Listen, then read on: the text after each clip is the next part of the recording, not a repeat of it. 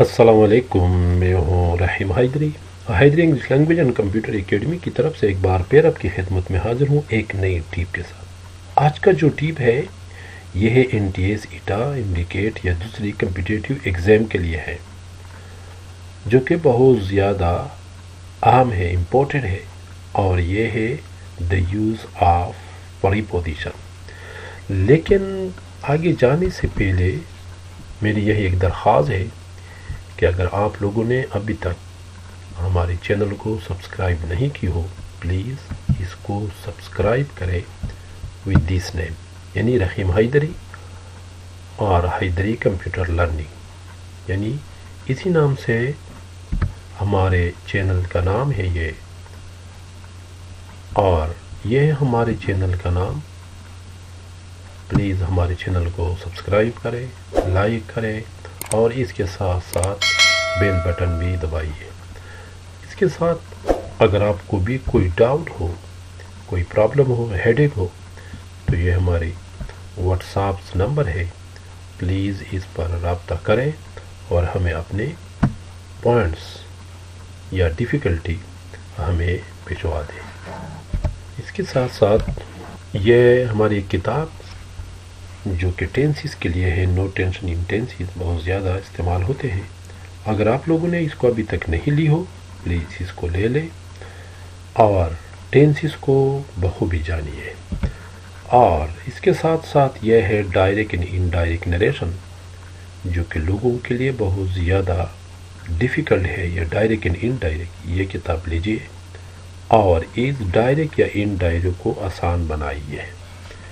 اس کے علاوہ یہ ہماری کتاب بی گولڈ، جو کہ اس میں 1000 وربس کی ووکیبلری ہے، یعنی first, second and third form کے ساتھ ساتھ اردو میں اس کی بھی ترجمہ ہے۔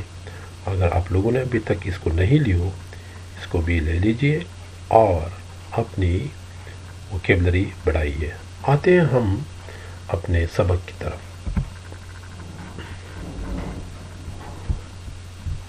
یہ ہے ہماری ٹاپک، جو کہ آج ہم اس کے بارے میں تفصیل سے بات کریں گے۔ اور رائٹ ان انک اور right with ink. For example, you can say that I wrote this letter in ink or I wrote this letter with ink. Don't say I have written the letter with ink, but you can say that I have written the letters in ink. یعنی ink سے پہلے preposition in آتا ہے، نہ کہ preposition with.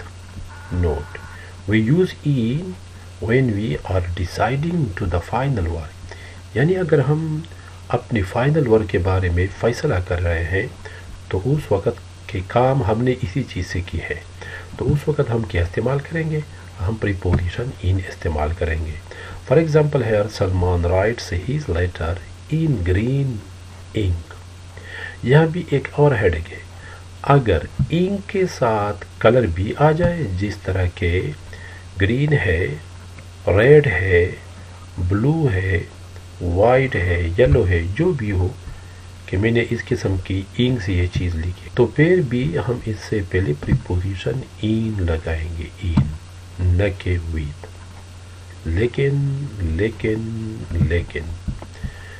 when we are referring to the instrument، اگر ہم کسی انسٹرومنٹ کی بات کریں گے، یعنی جب ہم کسی انسٹرومنٹ کی بات کریں گے کہ ہم نے یہ خط پین سے لکھی ہے، then we use preposition with، تو پھر ہم with کا اضافہ کریں گے، نہ کہ in کا۔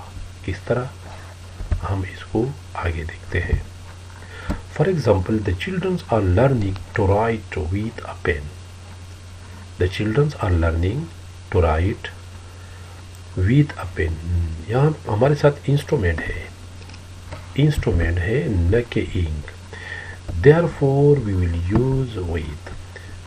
Tahir prefers to paint with a thin brush. یہاں ہم برش کے بارے میں بات کرتے ہیں، نہ کہ پینٹ کے بارے میں، تو پھر یہ ہماری ایک انسٹرومنٹ ہے، ایک آلہ ہے، اس لیے ہم in کی بجائے یہاں ہم کیا with کا اضافہ کریں گے۔ The drawing was done with charcoal. یہاں ہمارے ساتھ کیا ہے؟ چارکول ہے یعنی کوئلہ. اس کے ساتھ ہم کیا استعمال کریں گے؟ ویت کا اضافہ کریں گے. ویت کا یہ ایک چھوٹی سی ٹپ تھی جو میں نے آپ کے ساتھ شیئر کی. یہ ٹپ کس طرح تھی کہ اگر صرف انک آ جائے، جس طرح کہ I wrote this letter in ink, I wrote this letter in red ink, in blue ink and so on، تو پھر ہم کیا استعمال کریں گے؟ یہاں ہم preposition in استعمال کریں گے. اگر ان کی بجائے کسی انسٹرومنٹ، کسی آلے کی انسٹرومنٹ کی بات ہو، جس طرح کہ میں نے یہ خط پین سے لکھا ہے، I have written this letter not in a pen but with a pen. I have written this letter with a pen. I have painted these rooms with a brush. I have painted these rooms with a brush. یعنی with instrument کے ساتھ، اور جو انک ہے یا اور کوئی liquid ہے تو پھر اس کے ساتھ ہم کیا؟ پھر ہم اس کے ساتھ ان کا اضافہ کریں گے. ایک چھوٹی سی ٹپ تھی. اگر آپ لوگوں نے ہماری چینل کو ابھی تک سبسکرائب نہیں کی ہو، پلیز اس کو سبسکرائب کریں، لائک کریں، بیل بٹن دبائیے. السلام علیکم ورحمۃ اللہ وبرکاتہ.